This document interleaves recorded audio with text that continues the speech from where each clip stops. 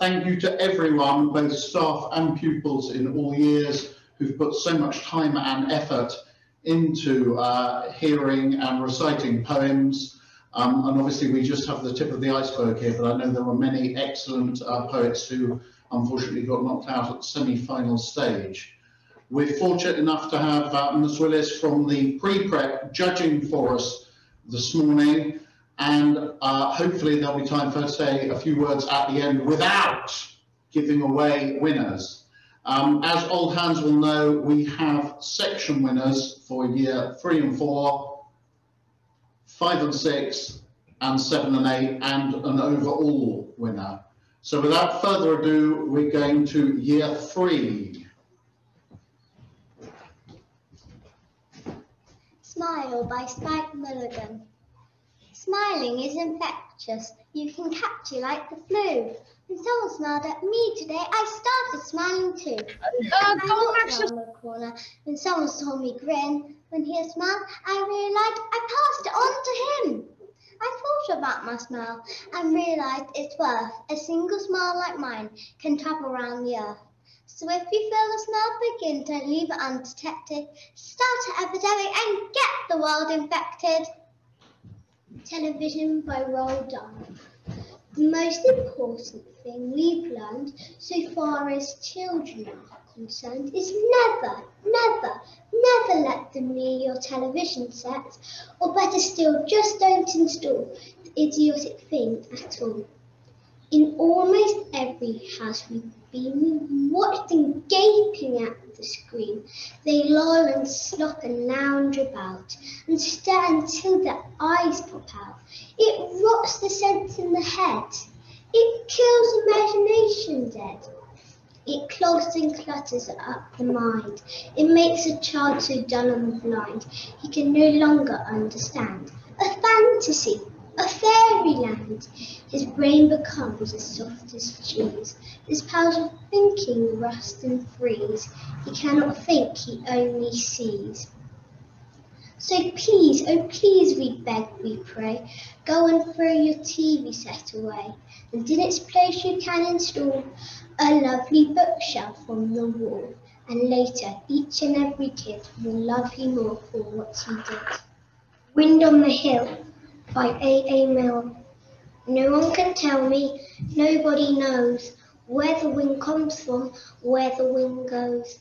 It's flying from somewhere as fast as it can. I couldn't keep up with it, not if I ran.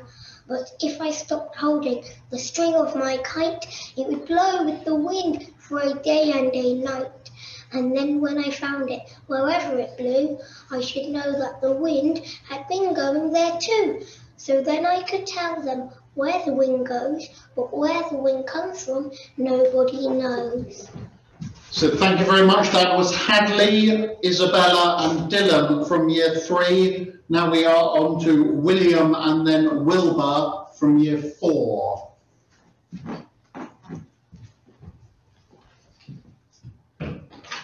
Awful Day by Dave Crawley.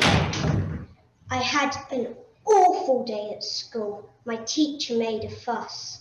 I didn't hand my homework in, and then I missed the bus. A barking dog just chased me home. Oh no, I've lost my key. I'll crawl through the window. Ouch, I think I scraped my knee. The television doesn't work. I can't take any more.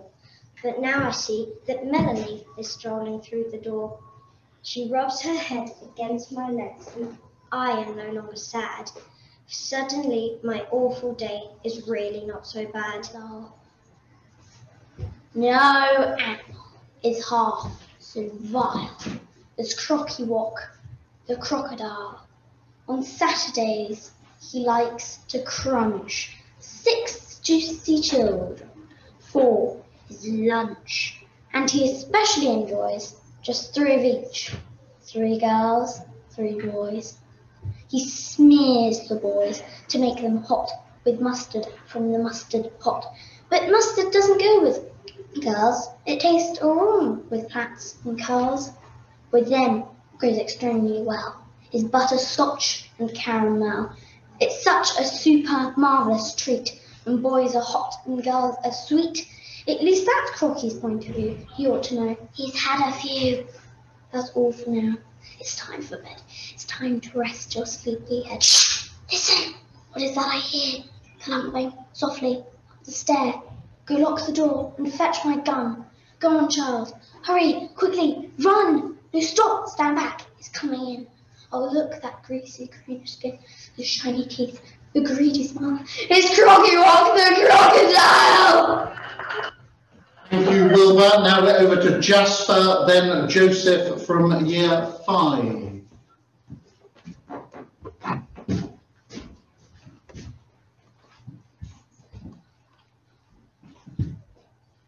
Boring by John Whitworth. I'm dead bored! Bored to the bone.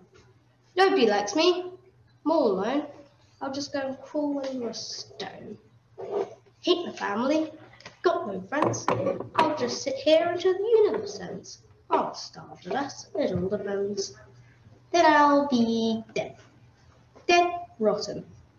Less than a blot that's been well blotted. Less than a teddy bear that's been forgotten. Then I'll go to heaven. But that's more that can be said. So for certain persons when they're already dead, they'll go you know where instead. Then they'll be sorry, then they'll be glum, set on a stove till kingdom come. Then they can all come kiss my... that sounds like swearing. You shouldn't swear. I want to go to heaven, and I don't care. I don't care. I'll sit here and swear. So there. Except that's boring. A Snake Ate All My Homework by Laurie Degman. A snake ate all my homework, Mom. I swear to you it's true. It swallowed it with one big gulp. It didn't even chew. I chased it to my brother's room. It headed straight for Pete. It ate his high-top sneakers and the socks right off his feet. It gobbled up Pete's football pants, his soccer shirts and shorts, his baseball bat and catcher's mitts. I guess the snake likes sports. It slunk into the bathroom. Poor Dad was in the tub. It drank the water, soap and all. It gurgled, glub, glub, glub. My dad slip-slided, gave a yelp and wrapped up in a towel. But not before the snake escaped, so Dad joined in the prowl. We tracked it to the kitchen. It had opened up the fridge. The only things it didn't eat were Mother's snacks for bridge. There it goes, my father called. It's heading towards the door. We had to catch that snake before it swallows any more. Suddenly, I thought of how I'd get my homework back. I gathered the supplies I'd need to launch my sneak attack. I grabbed the jar of pepper and the box fan from upstairs. I aimed it at the snake and said, I hope you said your prayers. I sprinkled pepper near the fan. It floated on the breeze. It sprayed the snake right in the face. Achoo! Wow, what a sneeze. The sneeze was so gigantic that it knocked me to the ground. And everything came flying out. It scattered all around. I found this on my neighbour's lawn. I'm here at school on time, so now my homework isn't late. But please excuse the slime. Thank you very much indeed. Now we're through to year 6 and we're starting with Sam and then having Charlotte. Will you walk into my parlour? Said the spider to the fly. 'Tis the prettiest little parlour that ever meets by. The way into my parlour is up a winding stair, and I have many curious things to show the room. Oh, no, no, said the little fly. for I ought to ask me is in vain, for who goes up your winding stair can ne'er come down again. I'm sure you must be weary with soaring up so high. Will you rest upon my little bed? Said the spider to the fly. There are pretty curtains drawn around, the sheets are fine and thin, and if you'd like to rest well, I'd snugly tuck you in. Oh, no, no, said the little fly, for I've often heard it said, they never wake again if you sleep upon your bed. Said the cunning spider to the fly, dear friend, what can I do to prove the warm affection I've always felt for you? I have within my pantry good store of all that's nice. I'm sure you're very welcome. Will you please to take a slice? Oh, no, no, said the little fly, kind sir, that cannot be. I've heard what's in your pantry, and I do not wish to see. Sweet creature, said the spider, you're witty and you're wise. How handsome are your gauzy wings, how brilliant are your eyes. I've a little looking glass upon my parlour shelf. If you'll step in one moment, dear, you shall behold yourself.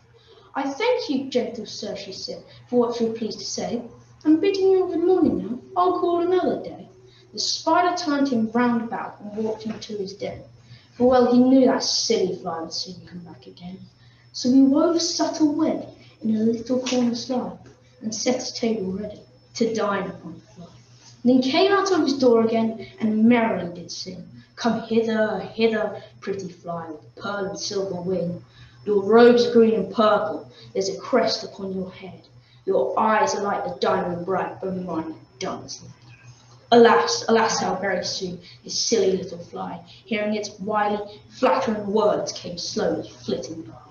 With buzzing wings she hung aloft, and nearer, nearer drew, thinking only of her brilliant eyes and green and purple hue, thinking only of her crested head. Poor foolish thing! At last, up jumped the cunning spider and fiercely held her fast. He dragged her up his winding stair into his dismal den, within his little parlour, but she ne'er came out again.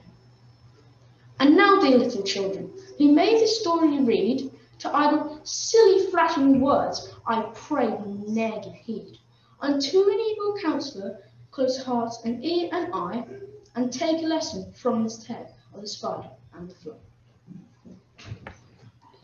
Little Red Riding Hood and the Wolf by Roald Dahl. As soon as Wolf began to feel that he would like a decent meal, he went and knocked on Grandma's door. When Grandma opened it, she saw the sharp white teeth, the horrid grin, and Wolfie said, "May I come in?" Poor Grandmama was terrified. "He's going to eat me up," she cried, and she was absolutely right. He ate up in one big bite, but Grandmama was small and tough, and Wolfie wailed, "That's not enough. I haven't yet begun to feel that I have had a decent meal." He ran around the kitchen yelping, "I've got to have a second helping," then added with a frightful leer, "I'm therefore going to stay right here till little Miss Red Riding Hood comes home from walking in the wood." He dressed himself in Grandma's clothes. Of course he hadn't eaten those. He dressed in Grandma's coat and hat, on went shoes, and after that he even brushed and curled his hair, and sat himself in Grandma's chair. In came the little girl in red. She stopped, she said, and then she said, "Grandmama, what big ears you have!" "All the better to hear you with," the wolf replied. "But Grandmama, what big eyes you have!" said Little Red Riding Hood. "All the better to see you," the wolf replied. He sat there watching her and smiled. He thought, "I'm going to eat this child. Compared with her old Grandmama, she's going to taste like caviar." Then Little Red Riding Hood said, "But Grandmama, what a lovely furry coat you have on." "That's wrong," cried the wolf. "Have you forgot to tell me what big teeth I've got? And no matter what you say, I'm going to eat you anyway."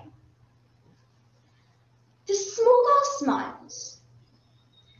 One eyelid flickers. She whips a pistol from her knickers. She aims to tap the creature's head, and bang, bang, bang, she shoots him dead. A few weeks later, in the wood, I came across Miss Riding Hood. But what a change! No cloak of red, no sturdy hood upon her head. She said, "Hello, and do please note my lovely furry wolfskin coat."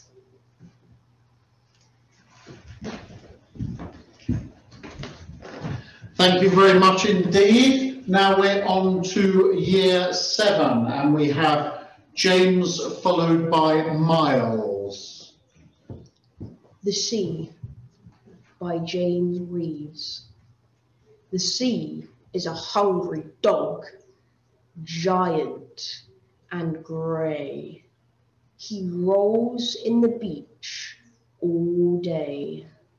With his clashing teeth and shaggy jaws, hour upon hour he gnaws the rumbling, tumbling stones, and bones, bones, bones, bones.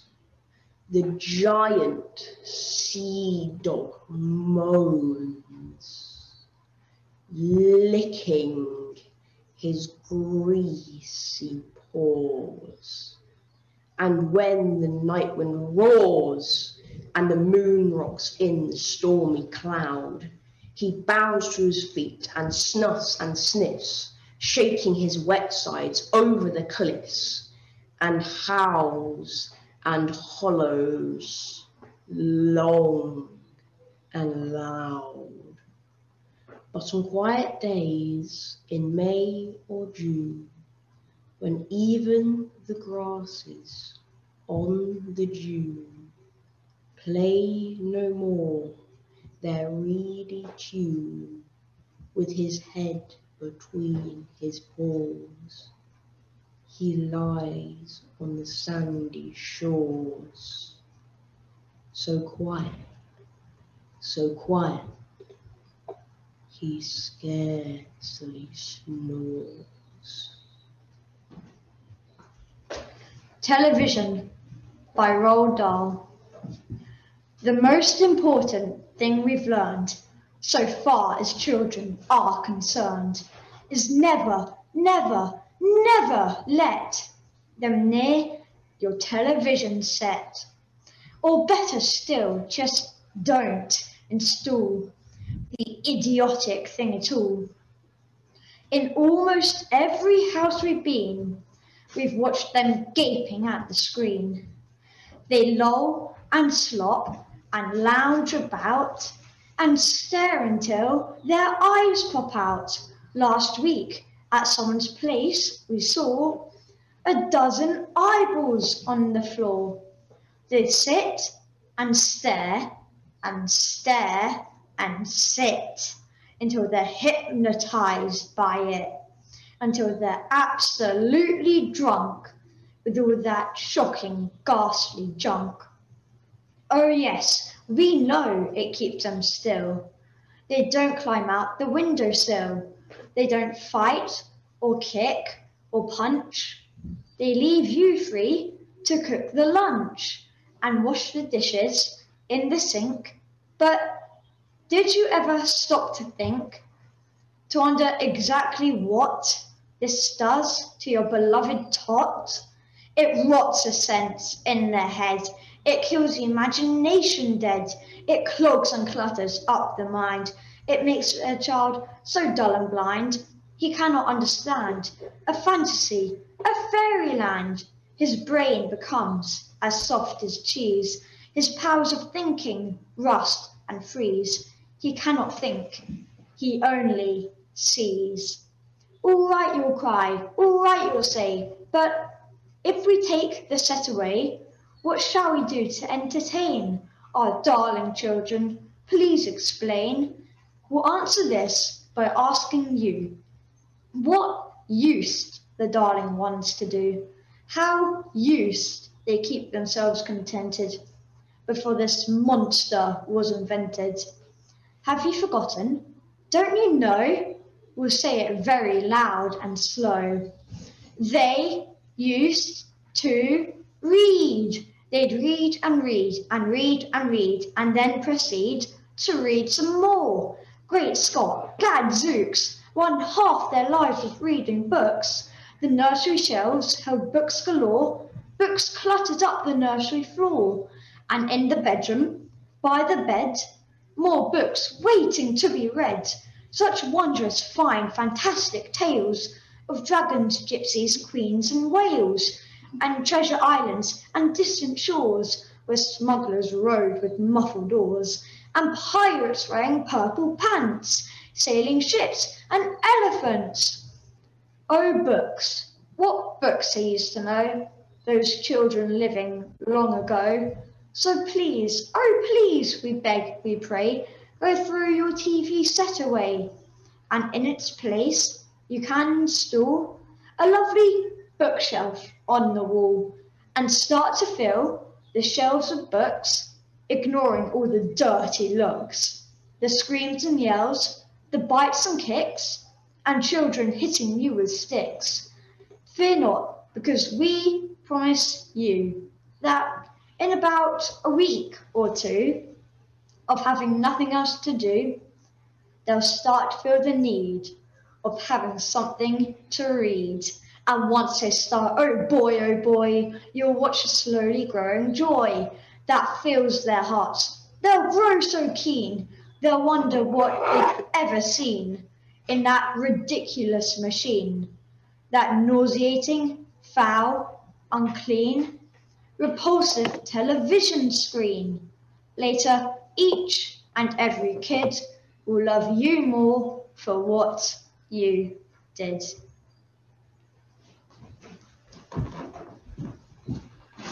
Thank you, Year 7, and now we're through to our last two candidates, Kyle and Henry for Year 8.